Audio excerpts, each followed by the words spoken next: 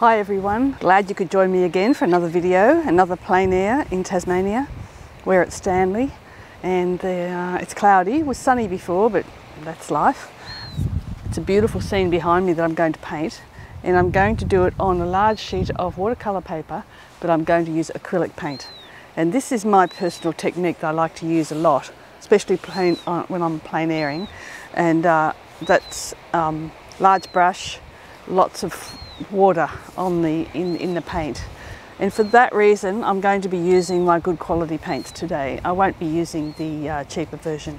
I just need the saturated colour, and that's going to I'll show you Liquitex and Atelier type brands are my choice. Beautiful colours. Thank you very much for joining me. Please like, subscribe. That would be fantastic. I'll just throw the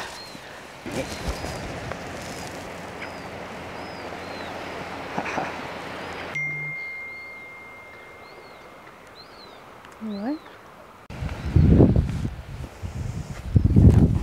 Sit on my jacket.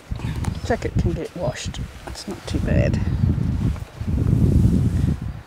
Okay, this is where I really have to take some time to think. I don't want any mistakes where I might end up regretting not giving attention to something that's important. So that's the line of the houses.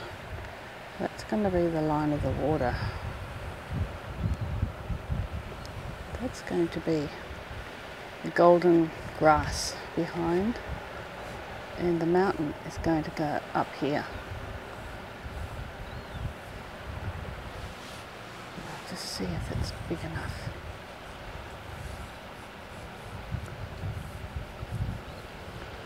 I'm going to have to condense it in a little bit just to get a feel for those buildings out there on the wharf.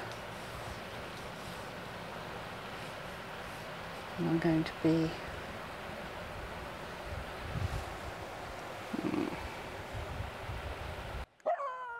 Hey!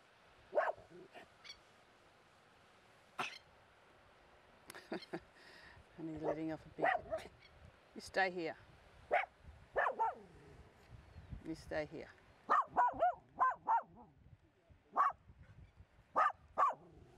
Honey? No.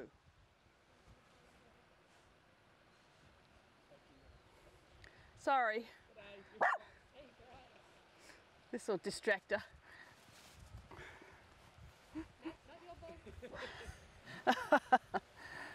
Honey, you come back here.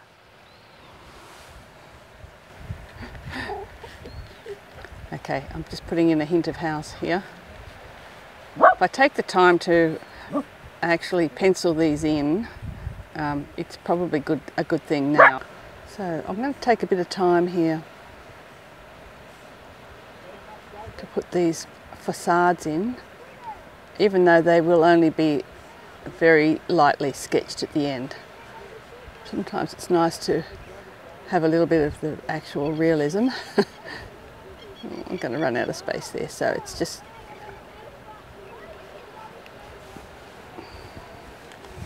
not the right houses, that they won't recognise themselves. Flat roofs, pitched roofs. It's more to give reference to how small they are compared to their back neighbour. They've got some lovely trees in their backyards. Bit of foliage there. The mountain comes around. They're beautiful. I've got to try and capture that lovely curve. A few trees there. Bit of industrial work on the industrial buildings down there. A couple of lower set shapes here.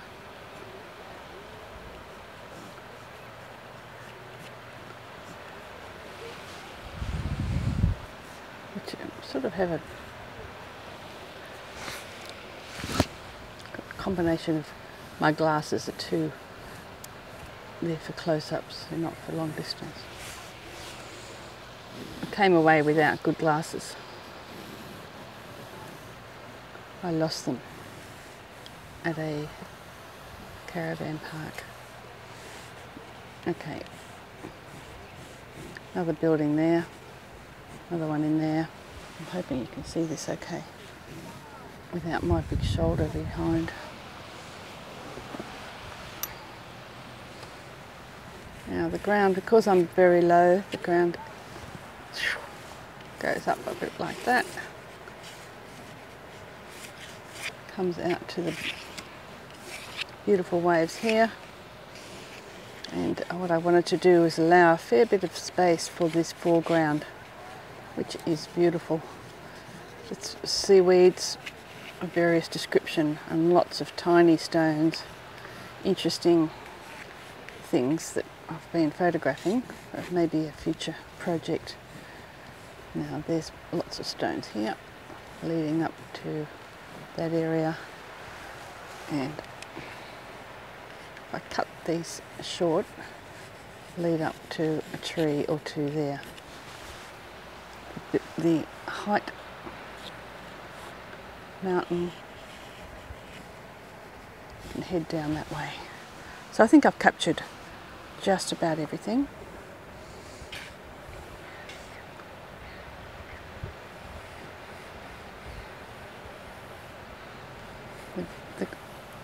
The water is quite, it's very, very small. It's only about that deep. And then we have this wetness, which hopefully I can get some reflections from above down into that area. Placing paint on the page, that might be the only time it's used. Oh, I'll just see what type of paint I've got here. Just started by throwing one in the sand. Actually, these I have not boxed up like I normally do, because I used the box for the cheaper paints. I haven't bought a second box yet. They're tackle boxes, I think, or it's one thing you could call them. Just putting out a little bit of, the way I do acrylic when I'm working is I'll put out a couple of colours at once, just small quantities of them. And because I'm doing a very thin wash at the moment, I'm going to put out burnt sienna, ultramarine blue, a few of my basics, burnt umber of course. So this is Atelier. These are actually unlockable. You can re-wet them. But to tell you the truth, I've never done that. So I'm putting out a couple of browns, a blue. I'm going to actually, for the sake of speed, I'm going to put in a green. I have to choose a good green. What I'm looking for is like a sap. Don't know that I've got one. Okay, here are my two greens. I've got an emerald and I've got a cyanine blue shade. I think I'll go for the brighter of the two, because I can knock it back with the blues and browns. So that's Liquitex. So there's all different, I'm using different brands. I have Matisse, Atelier, Liquitex. So they're the different. Heavy body, I don't like the flow. I think it's too runny. I'd rather make it runny myself. The Atelier is probably the best. Matisse structure. So I'm actually going to start with the mixing up. By the way, this is a dirty old palette, but it doesn't matter, that's dry over there.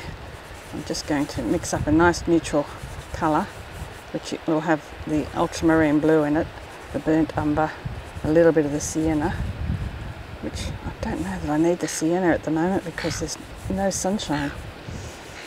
So I'm going to use a fair bit of water and hopefully it won't drip. That's going to be my, just going blue. So it's a neutral grey to start with for the rock. So I'm going to just run this across.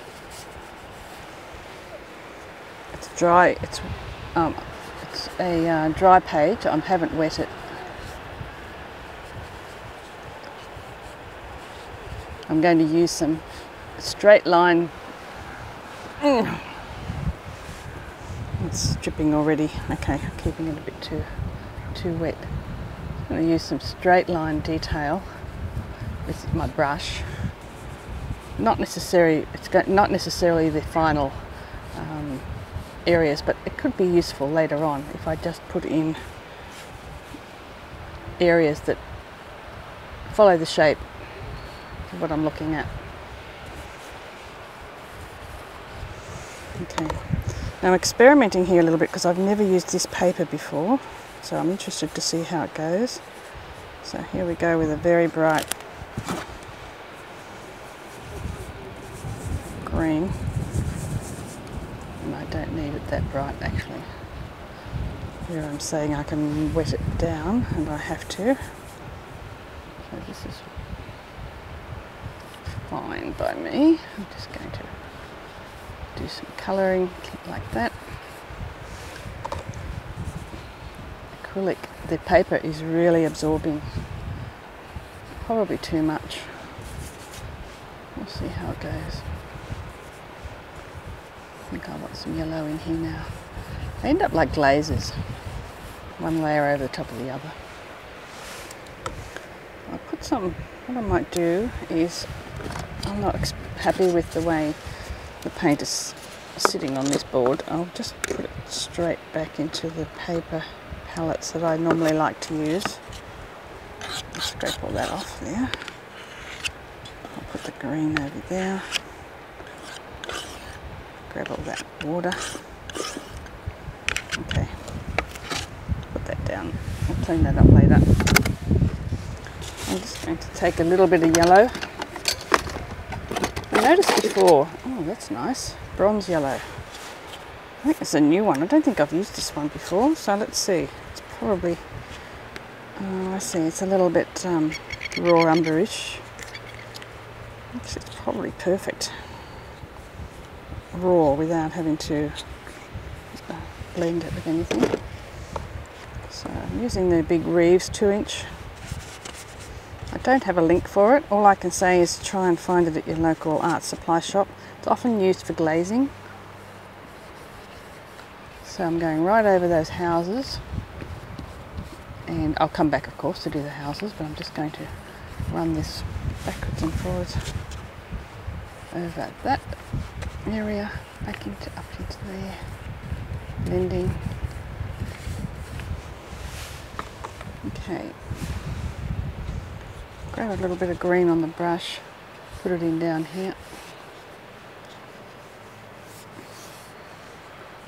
It's a foreground, it's grassy, this is good.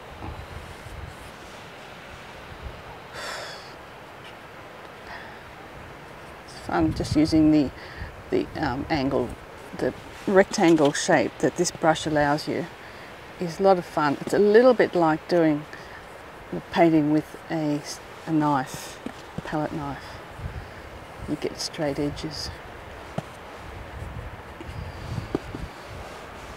Okay. Learning with this as I go because I haven't used this paper before. It's really absorbing this paint very quickly. So as I said, it's a cheap paper. I'm using quality paints, but this is the cheapest paper I've ever found. And when I saw it on the internet on Amazon, I couldn't resist buying it. So this is it. This is me trialing it. Now I'm putting a little bit thicker paint in there. It's the tree patterns that I can come back to later. Now mixing up a brown for that road going up there. Just put that in the street. See, I'm getting bubbles in this paper, which is a little bit not what I want. Okay, so there's I'm going to do a road here. I'm just going to go for it. I'm not pressing hard because then the brush will splay, but using the end of the brush, I'll put a bit of blue into it. Got those bluestone buildings down there, so I'll add those in now. A bit more water required.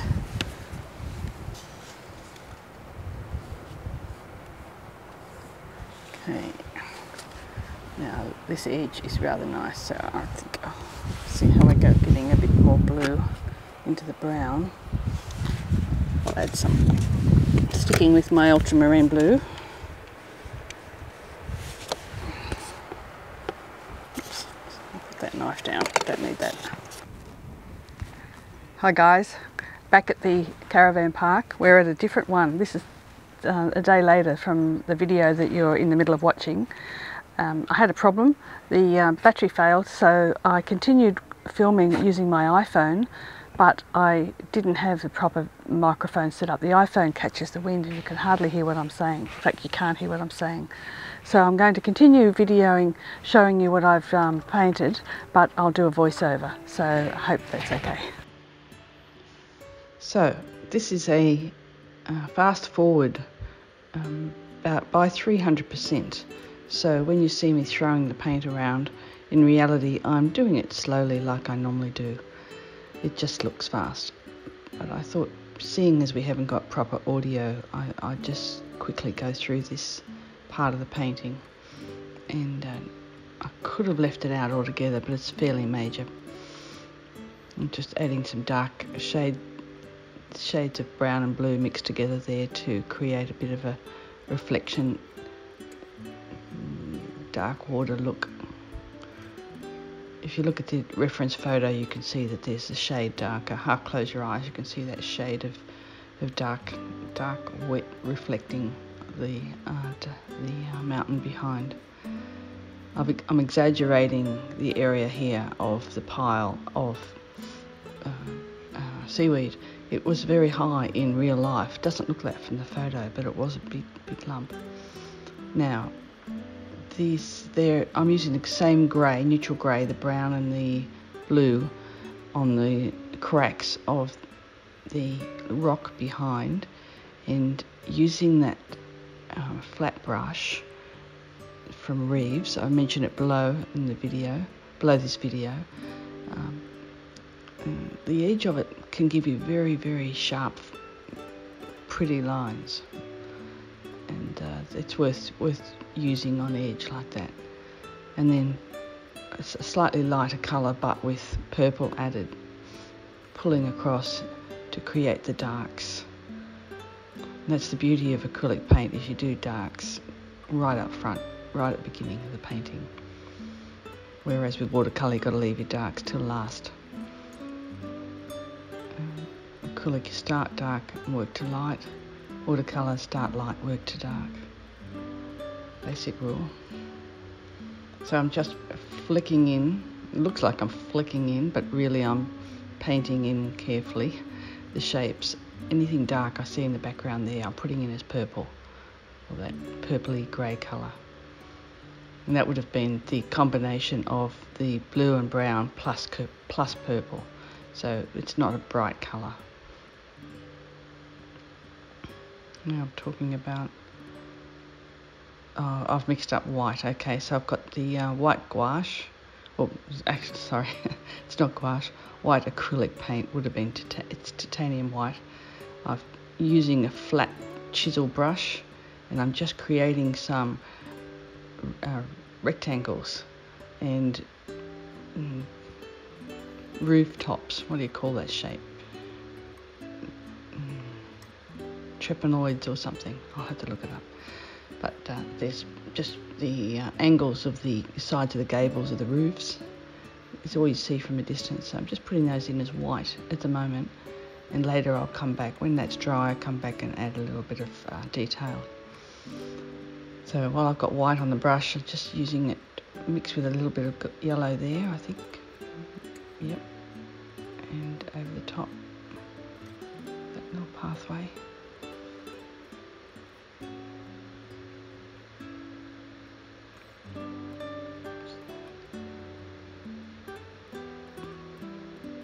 There's some more details down in the foreground, more buildings. So once I've got a colour on my brush, I hunt around for somewhere else to put it. Don't just put colour in one spot. That way your painting won't hold together. But when you have a colour mixed, see how many times you can apply it to the canvas. That way it ties it together. So now I'm mixing, and I'm taking that warm colour, I've added a little bit of blue into it, and it's made a nice warm light grey, and I'm painting in those rocks. The rocks themselves are very whitish, so greyish. So I'm just And there, that's me using that same colour, adding it into the foreground. You know, making it a little bit warmer in the foreground, because theoretically, warm towards the front, cool towards the back. That means yellow towards the front, blues towards the back. That's a sort of a rule of thumb for classic landscape work. Now I'm putting white back over the top of those areas. I'm just creating a bit of light on the left. I'll come in and add some white spots to make it look like stones, tops of stones. That brush is a standard flat nylon synthetic style brush you pick up anywhere. Any basic kit will have that type of brush in it. But that said, links below.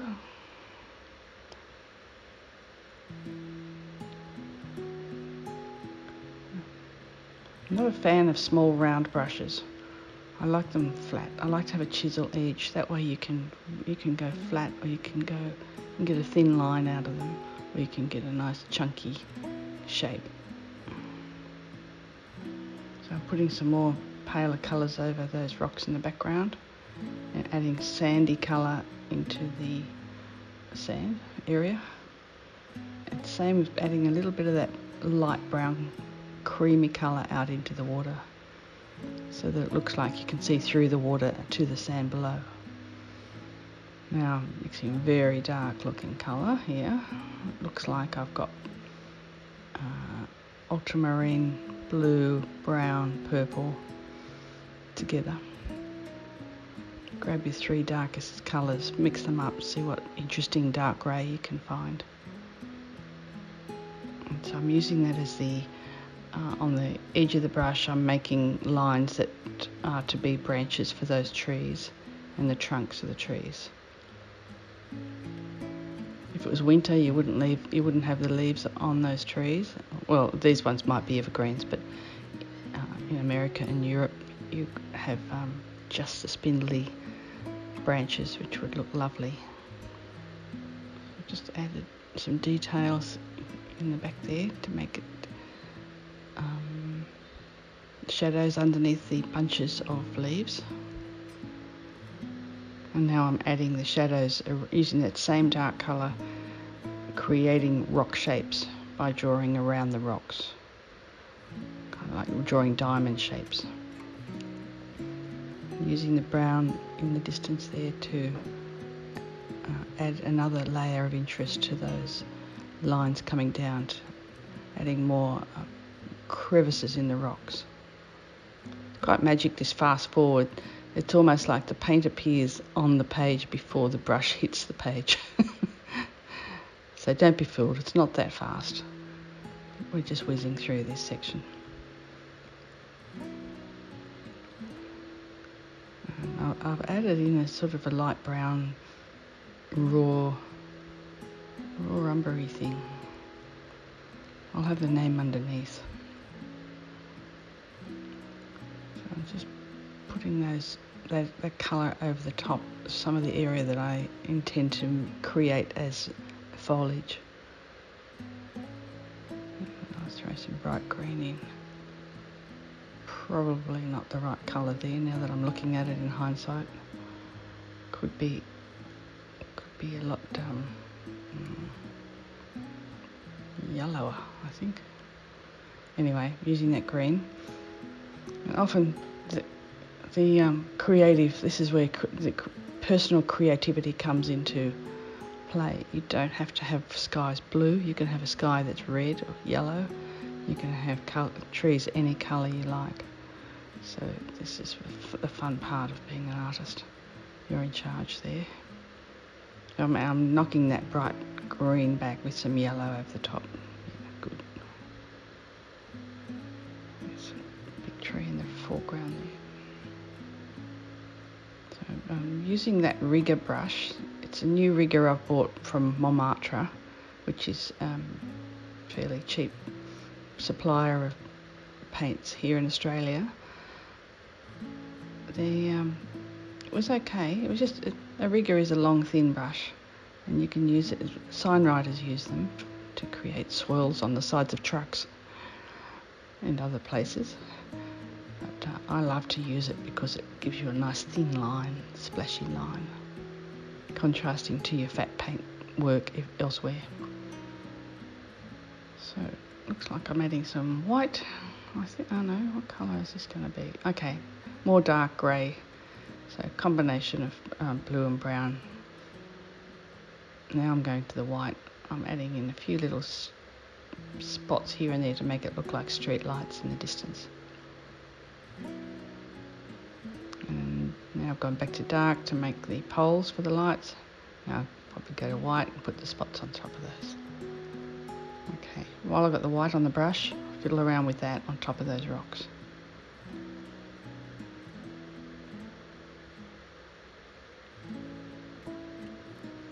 Just the tops of them to make it look like the sun's shining. And just dragging the white across the sand to give the impression of spots of white. That's the dry brush technique. You could use any brush for this. You don't need to.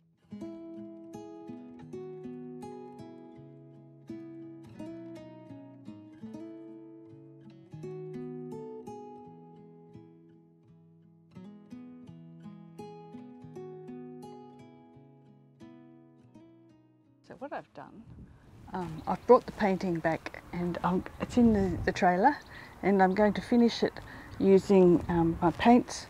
He's set up here on the table in the calm environment of the trailer, and I'll just finish the few things I need to do in the foreground to complete the painting. So I'll turn the camera and we'll get going on that part of the video. By the way, thanks for liking if you've liked, and thanks for subscribing if you've subscribed. I really appreciate it.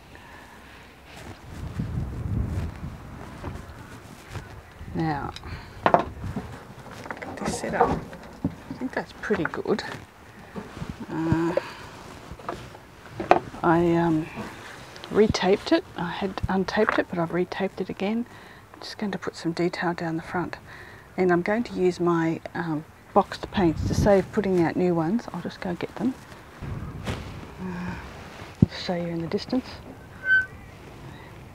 Lots of caravans, white ones. Lots of motorhomes like ours, white ones. Anyway, I think every now and then someone makes a coloured one, but it doesn't sell, so they go back to white. So I'm not going to bother looking at any photograph because I kind of need to see you. I like the idea of being able to see you. I need a chair. Hold on, I'll get a chair. No, I won't. That's silly. I'm going to work standing up. Just have to have up a bit higher. And what I'll do is I'll hold the paints up so you can see what I'm doing. So that way you can see the painting. Pretty sure you can see the painting. Let me get around that way. You can see me. And you can see the paint. Yeah, okay, that's good. And you can see my environment. Whispering. Bob's asleep. Honey's asleep. So I need attention at the front, and I need a little bit of detail in the buildings. So my attention at the front, here I go. I could use the lid, but the lid has old paint on it, which I haven't cleaned up yet. Give me a minute, I'll clean that up. Clean my brush, dip into the purple. Okay, so I'm mixing that in that lid. It's a pretty messy way to work, but I've only got a couple of little things to do, so I'm not going to bother setting up for a full painting session. So I'm going to put some shadow lines in here because I just feel that there was more sticks and stones to be seen, and I didn't put enough in. And I want it darker. So I'll just put a few strokes like that.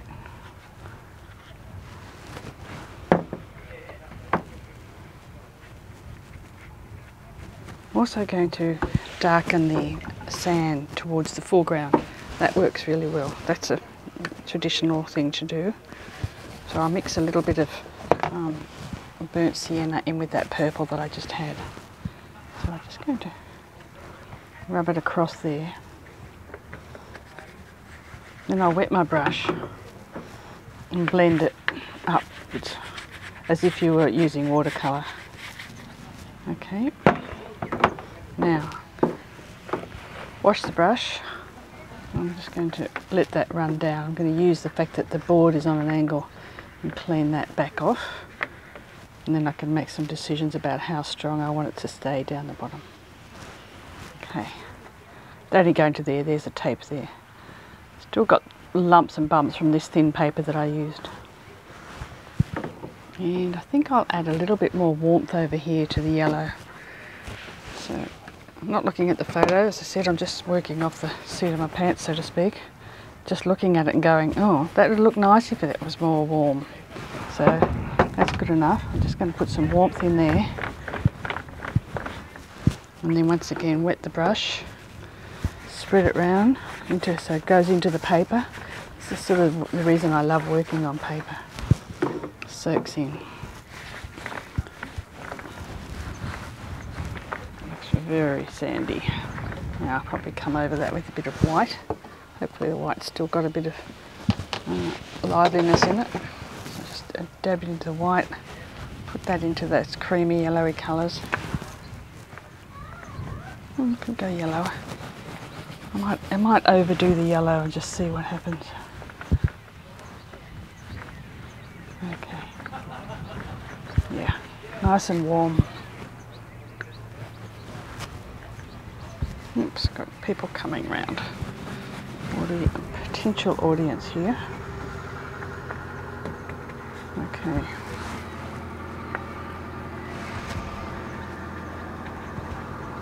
Now I'm going to start getting very thick bits of paint. So a handle of a scalpel. This is very much make do. So I'm going to put some brown. Just started to contaminate that yellow before.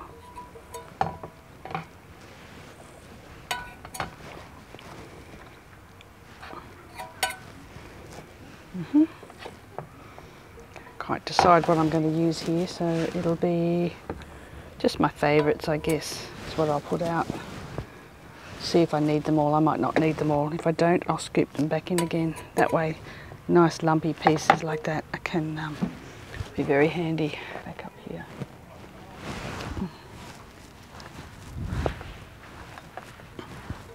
So as you put abstract colours in the foreground here, you need to play them back into the distance so that it looks realistic, it looks like what's there.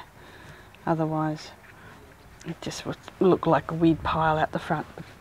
So I'm going to run it down into there. As it gets back there, I will blend it. So the idea is it's in sharp focus in the foreground and then gets softer towards the back. Same here. Now, so what I'll do, dig into my white, I'm going to start blending that in. So the colour is there, but it's going to become a minimal part of the story. And this is the beauty of the acrylic, and this is where it starts to look more like your oil paint, in so much as it's thick, it's opaque. Just here and there. I don't want to hide too much of what I've done already. I'm just incorporating these bright colours into the foreground, making it much stronger.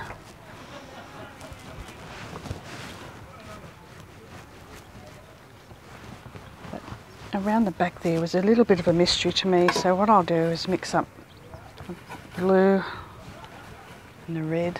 Hope you can still see this. A bit more blue. So just a combination of, you know, when you mix everything together you get mud. Well, do that.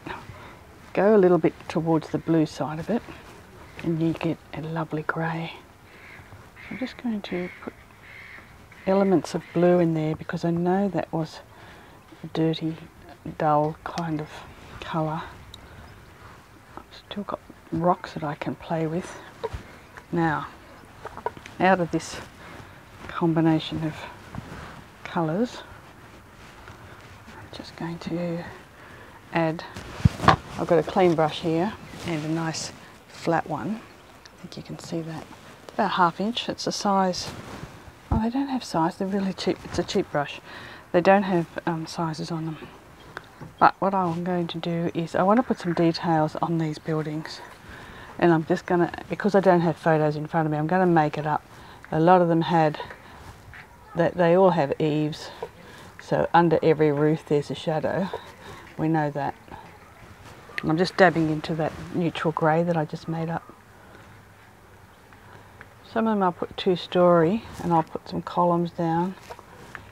I won't do that on all of them. I'll just front doors, windows, I suppose. Little dots for windows. Door there. I'm sure that one had a door. Window. That one had probably a peak. So you don't go too dark. If you did black here, it would look a bit weird. So keep it very loose. I'll just tap that because I've got colour on my, I like to just spread the colour when I've got colour made up. If I can, I'll spread it around a little bit just to help with the variety. Although in this case it's the same colour I used before. Okay, so a little bit more detail on those houses. Sea's fine, I think. I think I'm right here, but what I want to do is some very dark, say purple, and a bit of my black. These colours are beginning to thicken up, so I'm going to have to keep using them quickly to keep them alive. If you don't use them in this method, in the box method, they will start to thicken. That means dry up. So just trying to add a little bit of shadow under what could be stones and rocks here. And it's very abstract. So that's the paint, and I'm just doing very abstract little stones and paints here. Stones and pebbles with the paint. Sooner or later my brain and my words join up and they make sense. Okay.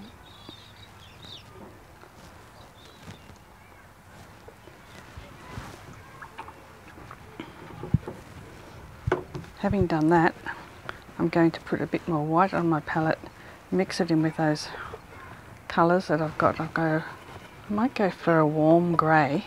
So I've just done purple, white and a little bit of yellow over the top of that. Just going to put that grey over the top of some of these stones I just put in. Link them together.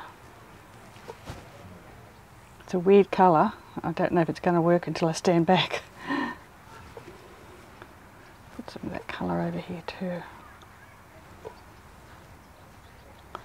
And I don't want brush strokes to show, so I'm just doing a bit of scumbling with the brush, which means playing around with that. I might just soften that up towards the back. See, it's gone very dark there. It needs to come overall lighter. So I'll just go. I might wet the brush and therefore make some, if I wet it, I can make sharper lines. Hold that in there, so kind of looks like it could be the stones, I think. Oh, I don't know if you just heard that boat noise, but tomorrow we're going on a boat to get back to the mainland of Australia. And that's the Spirit, it's called the Spirit of Tasmania, the boat. It's good fun. But poor Honey has to stay in the motorhome. She doesn't get to play around on the deck or anything. Not that we do. Now I'm just putting some more light on these stones here. I'll bring it down. Pretend there's a stone there, a stone there. And I'll just do some lines. Kind of need lines, I think. While I got white there, I'll run that in to the back.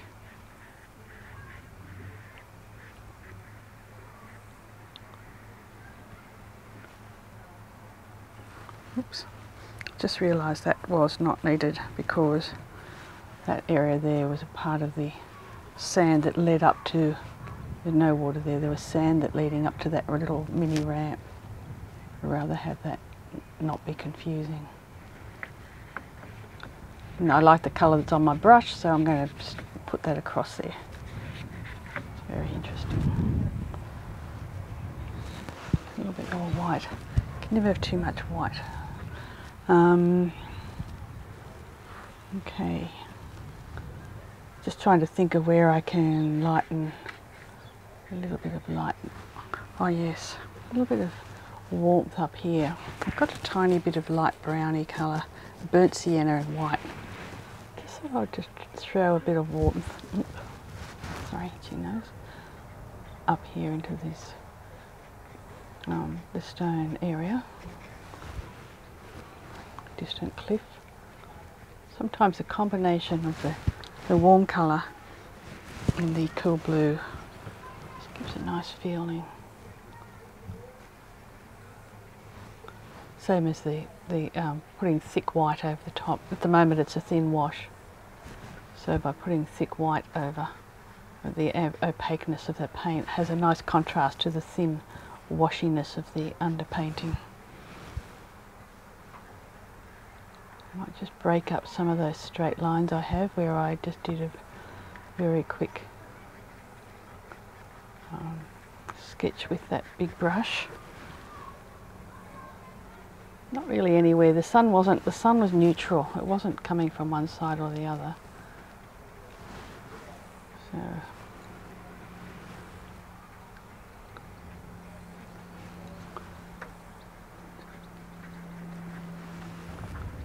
okay. I'll stop there before I start going silly. Okay, that'll stop. That'll be the end, I mean. So, thanks a lot for watching this particular video. It's a bit different because I'm the voiceover section and then finishing back in the at the motorhome. It's something that I do a fair bit of, is finish plein air back home. Unless I'm entering the painting in a competition, plein air competition, I don't think it matters that much. So, here's the painting. It's a big one. It's on paper. I've stuck it onto board, but I'll peel it off later. It's easy to travel with when you're doing paper, to do it on and just stick it onto a piece of board. You can do many of them in your travels. So I find that's the best way. Later on, I think I mentioned it before, I can stick this onto a canvas. If I think it's a good painting and I want to keep it, I'll mount it. Anyway, thanks very much for watching. Catch you in the next video.